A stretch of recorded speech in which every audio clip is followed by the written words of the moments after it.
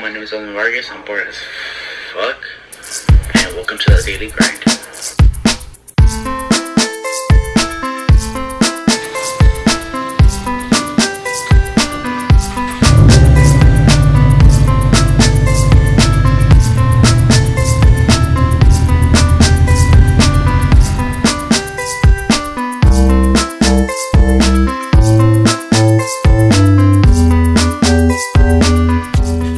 Get too excited about this thing over here, let me explain something. So you guys are wondering what the heck is going on. This is my 11 Super WRX. Right now it's on ISC coilovers. This over there, well, they're the bags that we've talked about. I pulled the trigger and I bought it, but I didn't think about one thing. So here's the problem. This setup right here goes on a WRX, either hatchback or sedan, but here's the problem. I bought it, but I don't know if I want to keep it. Now, I know you guys are gonna be like, Mike, you already bought it, why not just put it on your car? I want to be able to upgrade a car soon. And you guys are wondering like what the hell I'm upgrading to. And I'm thinking about upgrading to either a 16 STI, cool, or a GTR. So I'm gonna give this an open forum so you guys can tell me what to do. So here's the problem. I got stuff that can go on the car now or wait, and we don't know how long, because you guys know in California, it's almost impossible to find an STI on the lot, and you'll be waiting like 3 to 6 months for a car. So are we, you and I, willing to wait for another 6 months for an STI in the exact model that I want? And you guys know I'm really freaking picky about it. Color, I'm not too worried about because we can always wrap it, but at least the features I do worry about. So the question here is, what do we do? Be responsible. I'm asking you guys to be really reasonable and responsible about this answer, about your answer, because there's a lot at stake here. If we get a GTR, it's a lot of money, there's a lot of responsibility, and a lot of power, which I'm okay with. But that means everything is more expensive. So even if I do buy a suspension kit for the GTR later, it's gonna be like 3 times the price of this thing sitting on the ground right now.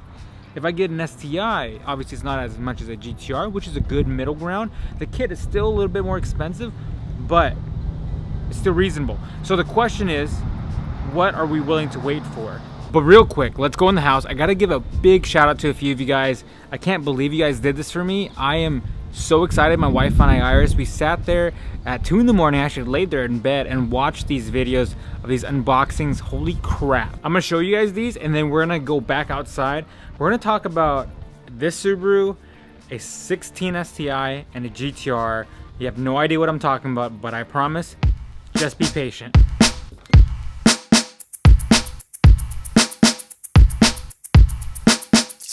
There is actually a nice amount of tuner crate unboxing reviews. Now, let me give you guys a backstory. Last night, literally, Iris and I were on our phone, laying in bed, kind of talking to each other, and I was browsing through Twitter, and someone tagged me on Twitter of an unboxing video they did. I clicked it, I liked it, I retweeted it, and then I looked through YouTube, and I found a ton more.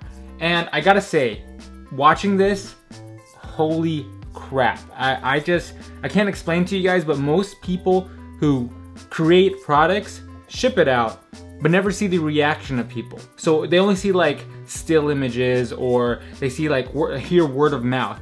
For an unboxing video, you guys are literally like opening a box and seeing the product firsthand, and your reactions are really natural, really real. And for me to see it, like if you guys could watch me and Iris watch this, big ass smile on our faces. So freaking shout out to you guys. And one person in particular is Nico. Nico has been nothing but so nice via email, through the videos, through encouragement, through like all the messages he sent us. Nico, thank you so much. Let me tell you guys something.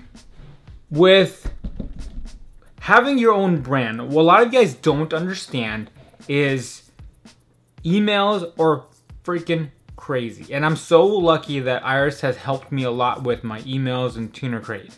And some people, for the most part, are pretty encouraging about the delays, and I haven't made a full video yet. about the delays of Tuner Crate.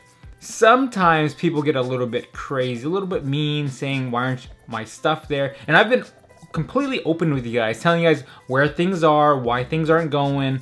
And you guys know, I've had many sleepless nights, and a lot of my close friends have told me I have aged dramatically since Tuner Crate's open, which is not a good thing, but I am fixing that. And we have like set shipping dates. We have cutoff dates now with Tuner Crate. So all orders for that month crate ends on the 19th. So basically the 20th at midnight. So 19th at 11:59 p.m. that crate, so that April crate, which is this month, goes away and you guys cannot order it. And then April 20th, which is 20th every month, that's the new crate that comes out. New styles, new stuff inside. This month's crate, this one is super good, just like last month, but I have an extra few items in there that I really like. This is Nico's page. Go check it out. Everyone else, of course, thank you so much for making the videos. Look at this. Look at the amount of unboxing videos. And oh, I haven't seen this one. And there's a page too. Holy crap, look at that, up here.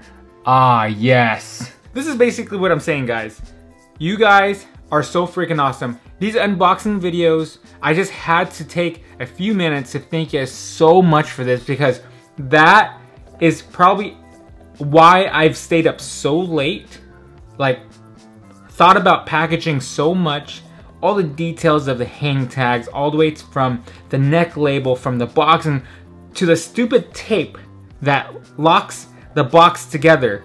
I thought about all those little details, and for you guys to see that, including the quote from the inside, warms my heart beyond anything I can explain. Like, I can spend 20-30 minutes talking about how this makes me happy. I'm like lost for words right now, but thank you so much. I think that's good enough for now. I'll talk more about this on Snapchat in a separate video on just Tuner Crate. But let's get back to the conversation about what the heck I'm doing with my air suspension setup, my bags, what the heck we're talking about a GTR and a 16 STI for, because those two things, including my current WRX, is a very close reality to something. So let's get back outside and let's talk about this. And just a quick hug to all you guys who stayed subscribed for Tuner Crate for April. Thank you so much. All right, let's get outside.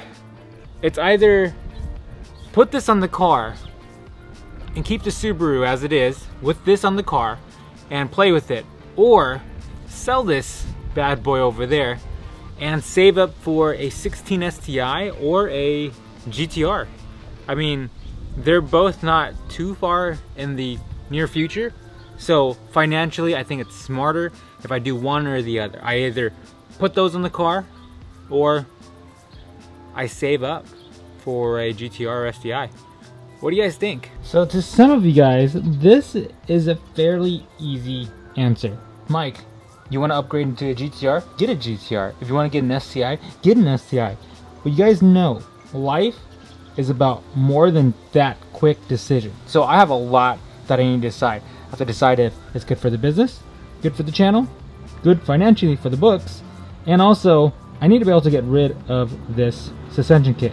So if I do decide to get a different car, that means I have to get rid of this airlift suspension.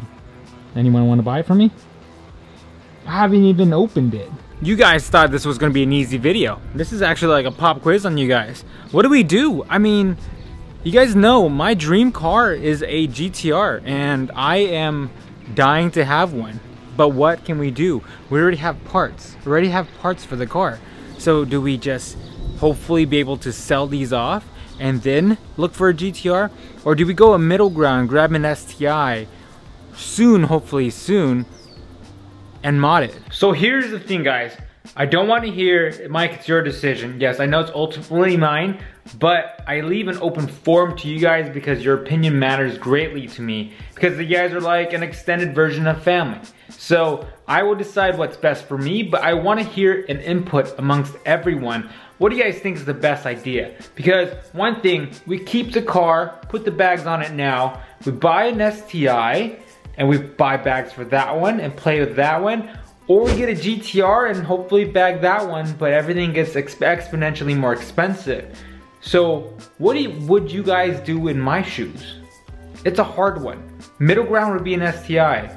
An ultimate thing would be a GTR. But at the same time, one thing you guys made such sense last time was, Mike, you don't even have time to enjoy your current car. Why would you get another car?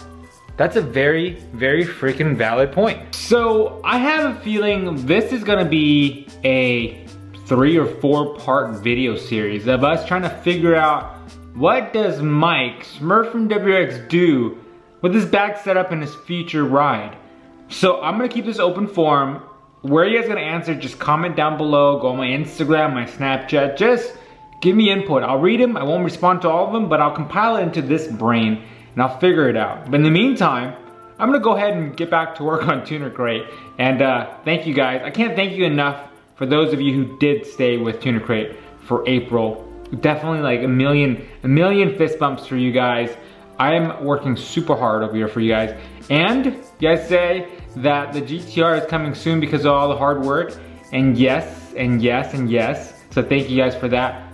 I can get back to work, and a million thank yous, fist bumps, high fives. Till next time, my Smurfing soldiers. See you later.